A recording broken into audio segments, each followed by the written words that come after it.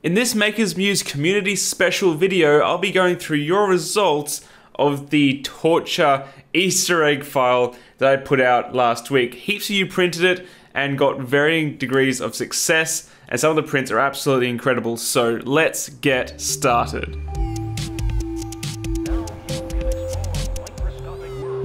How's it going, guys? Angus here from Maker's Muse. So as I said, last week I released for an Easter special this 3D printing file, the Maker's Muse torture Easter egg print. It's pretty challenging because it has 3 separate shells that, when printed correctly, have just enough clearance that they can revolve around each other. It's a real test for a printer's ability to have proper retraction and also not to knock over the sharp thin edges as they form. This is the original size, and this is 200%. These are both printed in Filamentum filaments. This is the Gold Happens, and this is their Vertigo Grey, which is really popular right now. And heaps of you took the challenge to print your own. So in this video, I'm going to go through my favorite picks, starting from like the most simple all the way to the most ridiculous. And I do apologize up front if I don't show yours on this video. There was so many amazing prints that I saw that you shared with me on social media that I just can't get through all of them in one video. So I do apologize if it's not in this video. But without further ado, let's jump into the first one. So I did choose one on Instagram to get started with, and that is this print from 3D Printing 101 on Instagram. He did an awesome job in, again, the same Vertigo Grey, which is this filament from Filamentum. It's one of my favorites, and I think it's one of the community's favorites filament colors right now. Absolutely awesome result on his printer, and as you can see, works perfectly. So well done, man. I did say that I would show it in this video, so here you go. This is a prime example of exactly what this file should look like here on Instagram. Next we have Carl. So I like Carl's one of my favorites because he did a little GIF of it. So you can see here spinning around, and then an Easter egg magically appears. He did break a little bit of the edge, you can see here, but hey, what are you going to do? It's printed at the small original scale, or maybe slightly bigger. I think it is the original scale though. And he did a really good job making this little animation, which is what it was all about. You know, it's a bit of fun over Easter. Next we have Chris's egg, and he printed this on the CR10 and did note he had some under extrusion issues. So I'll start with this one because this marble filament is one of my favorite PLAs next to the Filamentum Grey, I suppose, the Vertigo Grey. It has this really cool speckled look, which is really neat. Looks like marble or stone, but going to this one, he was saying there was under extrusion issues. So diagnosing under extrusion is a bit tricky, but with the CR10, I'd probably assume it's an issue with the Bowden feed and the extruder. And because the other one looked good, it might be a filament specific thing, you know, filament slightly under diameter or uneven, that would cause various areas to under extrude if it slightly dips under the correct diameter. Who knows? Or you might be printing just a bit too fast for the filament to keep up and it can't melt in time, therefore the extruder skips and you get under extrusion. But otherwise, this one's not the best, but this one is looking really, really good. So let's jump on to the next one, which is John's. Now I chose John's because he printed this on the Ender 2, which is an extremely low-cost 3D printed kit. And it just shows what these machines are capable of in 2018. It's absolutely insane, guys. Like, when I first got into 3D printing, machines that printed terribly cost thousands of dollars. And you'd have to spend like 30 grand on a Stratasys to get anything slightly reliable. Now, you can get machines like this for, you know, a few $100. And sure, it's just PLA, but it is printed at the original scale. It's saying 0.12 layer height. And it took a little bit of fiddling to get loose, which is, it's true, the original scale is a bit hard to get loose and moving, but he got it working, which is absolutely incredible. And just a testament to how easy it is to get into 3D printing in this day and age. The financial barrier is so much lower than it used to be. Next we have Klaus's 3D print. Now, he does have quite significant artifacting on the Z axis here, and he's saying it's printed with a Prusa Mark III in 0.15. Which is a bit unusual because, I mean, this is printed on the Prusa and it's not too bad. There has been conflicting reports about people having issues with printing on the Prusa. It's hard to tell, especially if it's a kit, when you assemble it yourself, if it's been induced from the assembly process, or even in shipping, if it's shipped assembled. or if it's the filament or what's going on, but really that print should not have that degree of wobble. That should not be there. And to me, it looks like it's catching, possibly. Maybe the Z hop isn't enabled, because that generally happens when it catches on the edge of the thin details and they flex as they form. But yeah, I'm not exactly sure what's causing it. 0.15, it should be a lot not neater than that, but hey, at least it moves in the end, which is what it's all about. Alright, next we have Beardy McBeard face print. So it was for Mrs. McBeard face. And he printed it in PETG on the Mark III. So this is what I mean about the conflicting reports. PETG is tricky to print without stringing, and the print is actually quite decent. It has been scaled up, obviously, and you see what I mean about stringing. PETG does sort of get that look to it, but that's a really, really neat print in my opinion. Again, like like small amounts of inaccuracies there, and that part there looks like it's been misaligned. So I need to do more testing. This is why my Mark III review is so slow, because I don't want to assess a machine on something that's fixable in a slicer setting. I want to make sure it's a hardware thing, and I have been getting a bit of stringing on my prints, and I have found that the Mark III does struggle a bit with lattice style torture tests, so lots of retraction points. It does struggle a little bit with that, so that might just be something that they'll get better in time with. I don't know. But overall, this is a pretty good print. Really nice color as well. I love the look of PETGs, where they got that translucent, transparent look.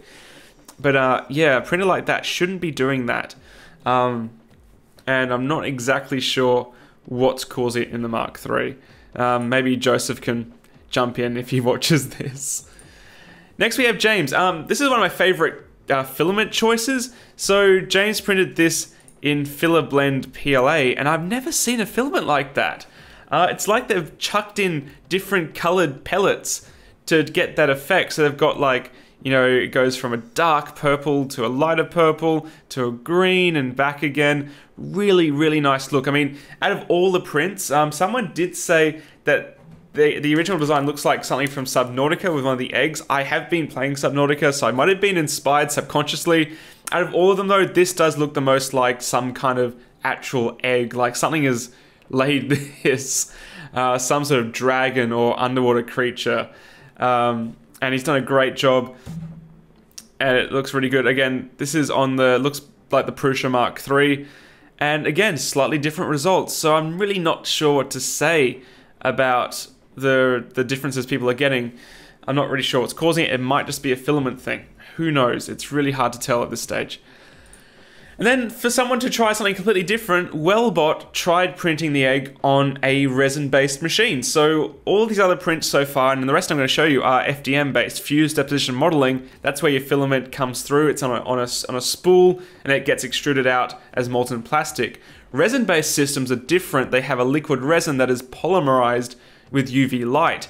And Wellbot tried his on what looks like the Gizmo, which is a top-down DLP. So it has a projector here, and you can see it shines into a vat, and the platform slowly drops into the vat to form the egg.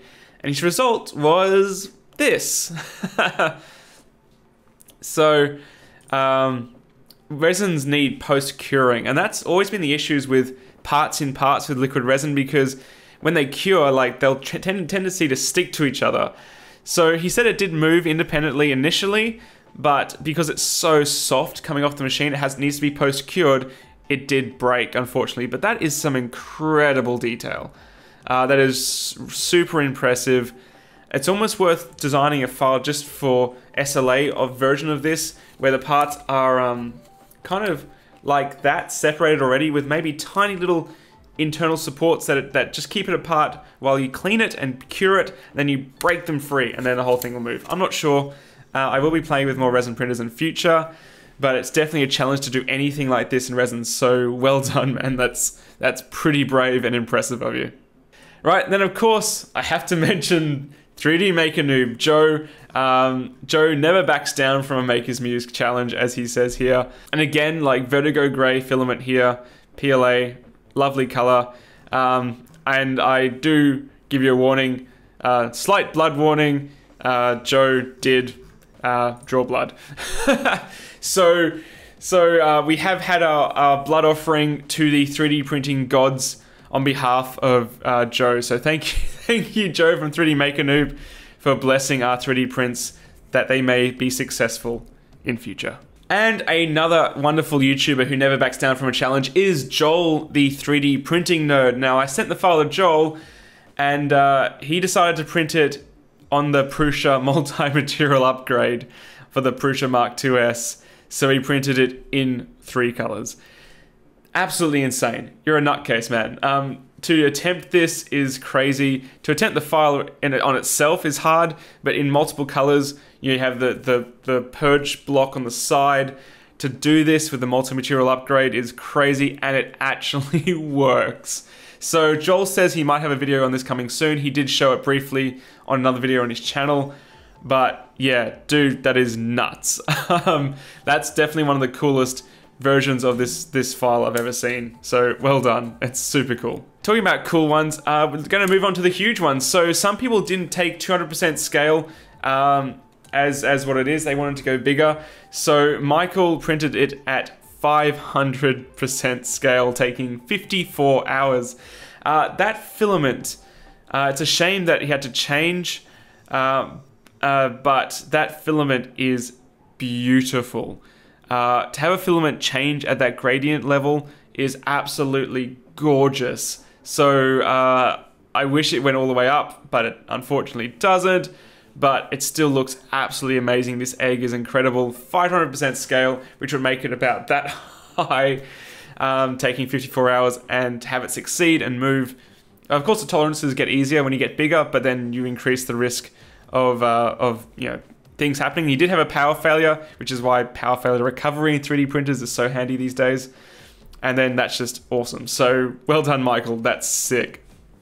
Super cool. But we need to finish up on one more egg, and I think by far the prettiest egg award will go to Chris, Nerys, who's also has his own YouTube channel as well for 3D printing.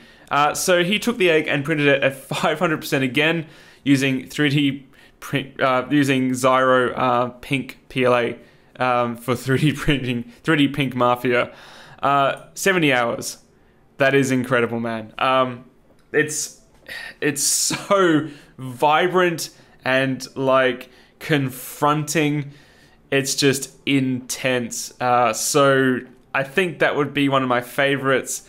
You can see, and I'm going to be so picky here, you can kind of see a little inaccuracy there. These overhangs do wobble as the print goes up, and they can move, which might be what causes that wobble in the other prints I showed you. But that's just, I mean, it's very little I can pick on that. That is such a good print of a test that's really difficult to print. So well done, guys. So there you have it, guys. Those are my favorite picks of the Maker's Muse Torture Egg. So thank you to all of you who printed it and shared the file. And also to thank you everyone who donated as well. It was a free file, but I did say you can donate to help the channel, and a lot of you did, which is amazing. It really does help pay the bills, because this is my full-time job. And if you haven't printed this yet, look, you don't have to wait till next Easter. It is a legitimate test of your 3D printer's accuracy. It tests retraction, it tests printing accuracy, and also print stability, how accurate and stable your printer is, to be able to make them move at the end like this without binding up. So you can find the link here to the original video. Actually, it's there. To the original video if you haven't seen it yet. And again, big thanks to all of you for testing the file and sharing it out. It really means a lot to me. And I look forward to seeing all of you very shortly again here on Maker's Muse, where it's my aim to empower your creativity with technology. Thanks for watching, guys. Bye.